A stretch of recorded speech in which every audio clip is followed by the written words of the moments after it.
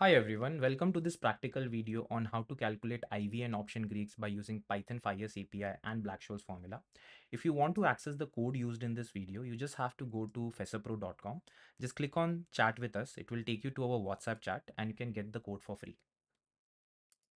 Now let's try to understand how Black-Scholes formula works. Let's say you have a function.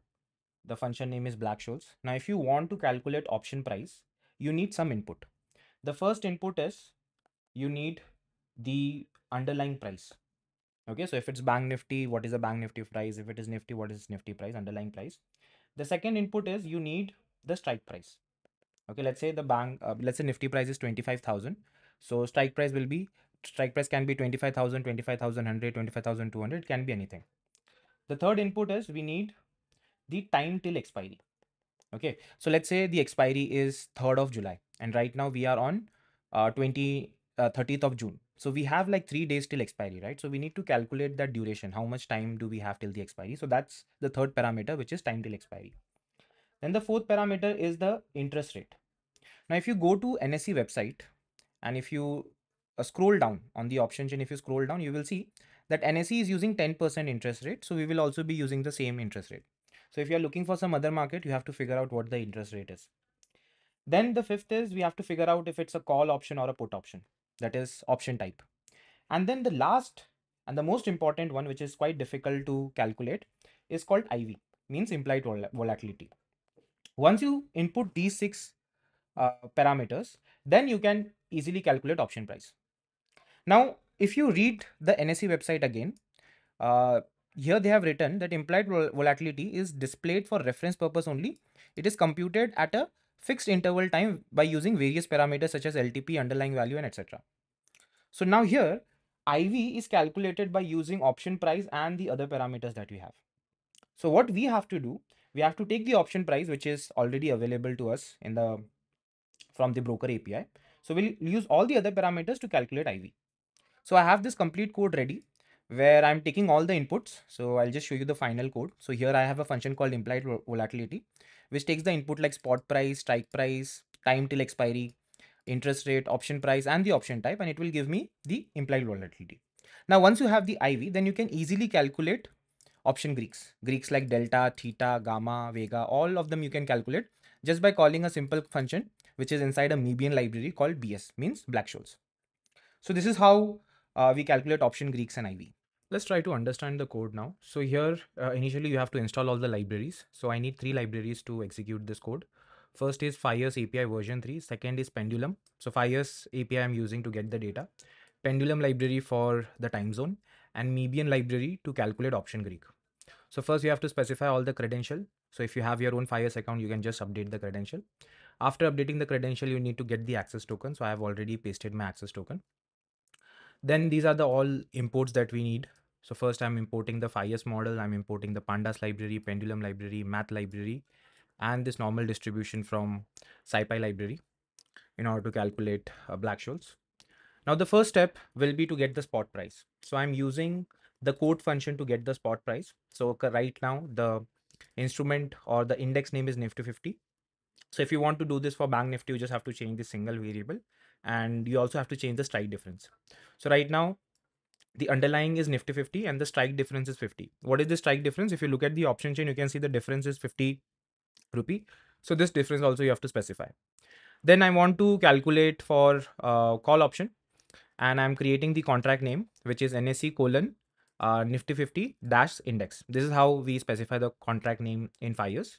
Then I call the quote function, which gives me the spot price. Okay, so let me just execute the code and show you. If I run this, this is going to give me the spot price of Nifty 50, which is 25,480. Now the first step is the spot price. The second step is to get the expiry. To get the expiry, I'm calling the option chain function. In option chain function, we can get list of all the expiries that are available for the bank Nifty or Nifty. So we are getting the first expiry or the nearest expiry, which is 2025-7/3, which is next month. That is July of 3rd. And you can see the time, the option will be expiring at 15:30, which is 3:30 p.m. So this is the second thing. First was the spot price, second was the expiry. The third step is getting the option name and the strike price. To get the option name and the strike price, we will convert our option chain into a data frame. So you can see this is how the option chain will look like. We have all the option contracts. Okay. Now from this, I want the ATM call option. So I've created this simple function, which is get OTM option. If you specify the points as 0, it will give you ATM option. So if I run this code, you can see I've got the ATM call option and the strike price. So ATM call option is 25,500. That's the ATM. So if I just refresh this page and if I scroll down, you will see that this is my current ATM strike price. This is my ATM strike price. Now, after getting the call name, the option name, and the strike price, the next is interest rate. Now, if you go to NSE website and if you scroll down, the first sentence they have written in the note is 10% interest rate is applied when computing implied volatility. So we'll do the same. So I have kept my interest rate as 0.10, which is 10%, and option type is call. Now the next step will be to calculate time till expiry. So right now the current date is 30th of June. My expiry is on 3rd of July. So how much seconds or how much time we have between them is what we have to calculate. So this is how you calculate it. So I just subtract the expiry minus the current date and I'm getting the seconds out of it. So this is the value, which is the time between the expiry and the current time. The next step will be to get the option price. So we can again use the quote function and get the option price. So for this option contract, which is 25,500, the current price is 130.8. Now, once you have all the data ready, this is the actual code for Black-Scholes. So I have this Black-Scholes formula, Black-Scholes function. And then I have a function called implied volatility, which will calculate implied volatility for me. And at the end, I have this helper function, which is bisection IV. Now, once we have everything together, we just have to call the implied volatility function. You have to first specify the spot price, the strike. Then, now this function requires annualized time to expiry. So I have to divide it with 365. Okay. So I've divided time to expiry with 365. Then I have interest rate. I have the option price, then the option type, that is if it's call or put. And accordingly, if I run the code, it will give me the current IV, which is 0.14. So let's check if this IV is correct. So what is my option contract? Option contract is 25,500. Okay, so let me just refresh the page first. If I refresh this, let's go to 25,500 and the current is 13.95. I'll just run the entire code again. 13.95. So here we are getting, I scroll by, I'm getting 13.92, which is almost same. Okay, so this is how you use this implied volatility function to calculate implied volatility by using this as the input. Now, once you have the IV ready with you, then you can just call the Mebian.Black-Scholes formula.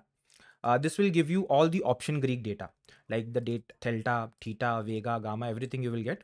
So now if I run this code, you will see this is the option, this is the underlying name, this is the spot price, this is the strike name, this is the strike price, and this is the expiry. And these are all the values that we need.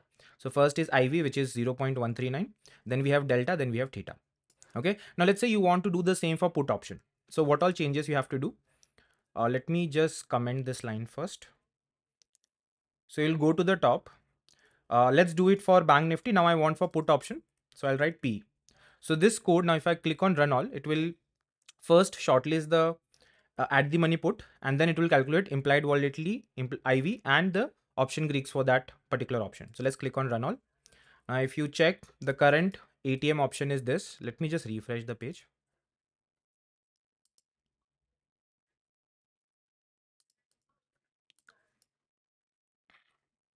So this is Nifty. Expiry is 3 July. And this is my current, this is my ATM put option. So price is 134. So if I scroll down, the price is 132 now. And the strike is 25,500. So here we have 25,500. And if you look at IV, IV is 14.6, 14.96. So even here we are getting 14.6. Okay, slight variation you will see. Now let's say you want to do this for Bank Nifty. So what all changes you have to do? First is you have to change this N. Instead of Nifty, I'll write here Bank Nifty. Now, instead of strike difference as 50, you have to write 100. Why? Because in Bank Nifty, the strike difference is 100. So you have to change this. And let's get the call option. So I'll write C. And then I'll click on run all. Let's change the instrument name here. So we will change this to Bank Nifty. Now, Bank Nifty expiry is what? 31st of July. So if you look at my code, the expiry, okay, let's click on run all again. It is throwing an error. It is saying expiry date. Okay, I made a mistake. I have to write Nifty Bank. BANK. Let's click on run all. Hmm. So now we are getting the expiry as 31st of July. Now let me refresh this. Now if I go to the ATM call option, which is 57,300, let's scroll down. So here we have 57,300 as the ATM option. Strike price is 998. We can check. The price is around 992 or 993. That's fine. And the IV that we are getting is 0.11. So you can see here we have 11.41. Here we have 11.2, like 0.11.2. So if you multiply it with 100, we'll get the same value as we have here. So this is how you use the FIS API to calculate implied volatility and option greets.